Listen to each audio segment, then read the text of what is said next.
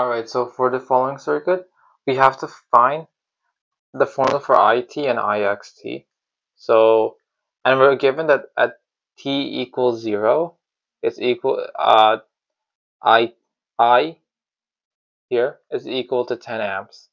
Okay, so to find the formula to represent IT, it will be I at 0 times e to the power of t over the time constant. So we're working with inductors, so the time constant will be the inductance value all over the resistance equivalent. Okay, so that's what we have to find, the resistance equivalent, to actually solve for this. We already know what I of 0 is. It's 10 amps. Now let's redraw the circuit, but we have to find the resistance equivalent between these two terminals of the inductant. So it will be,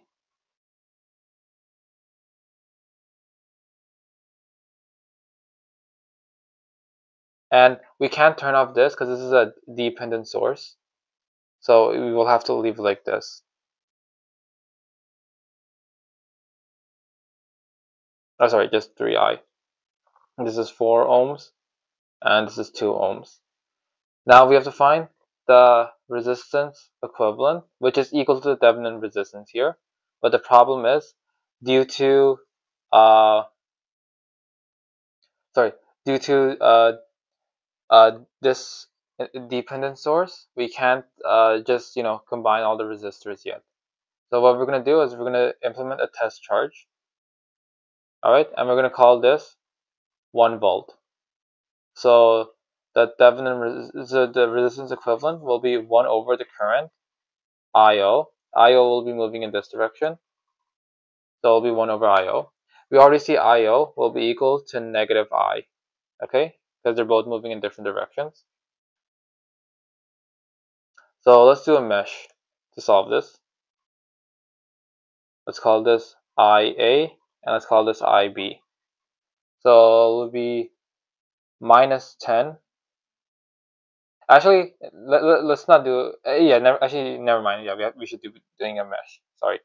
So it'll be, so for mesh IA, it will be minus 1 plus 2 IA minus IB, and that's 2 IA minus 2 IB.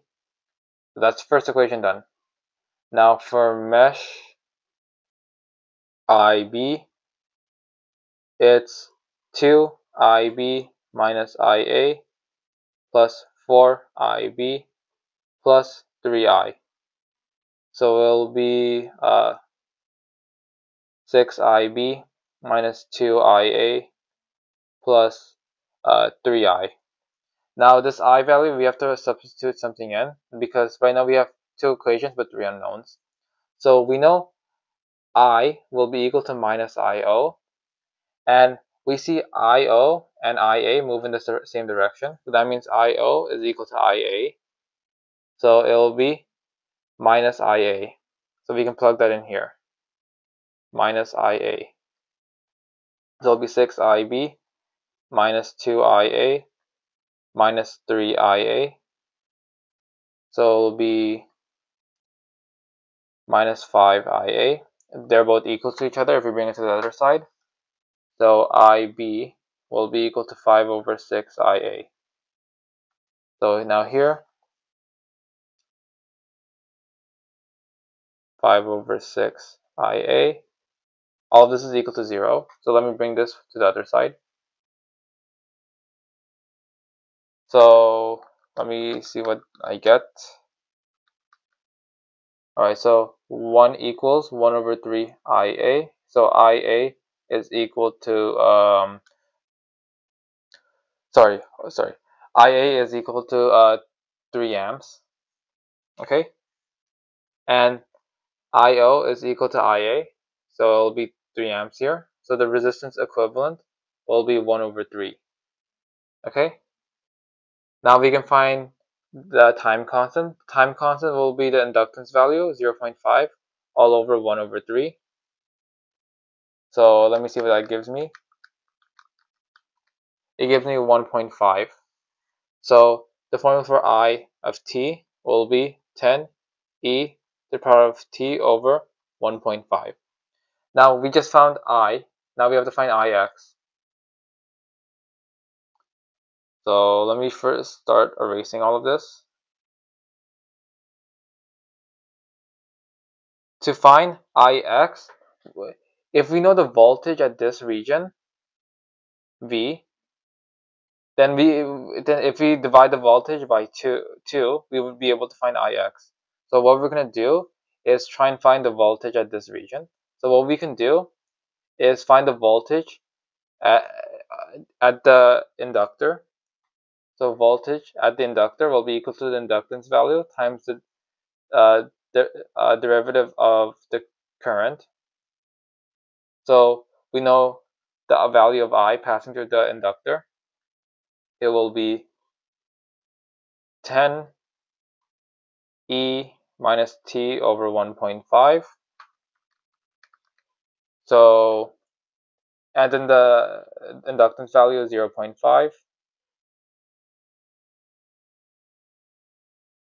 So the derivative of that, it's minus 6.667 e times t all over 1.5. Hold on, give me a sec. I'm just double checking. And yeah, then we times it by 0.5. So it's minus 3.333 e to the power of t 1.5. Alright, now to find ix, it'll be equal to, it, it'll be v over 2.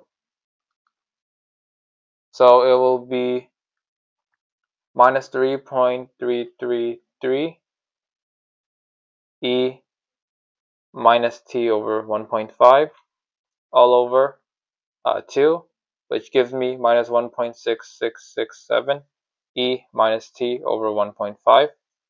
And that's your answer for ix.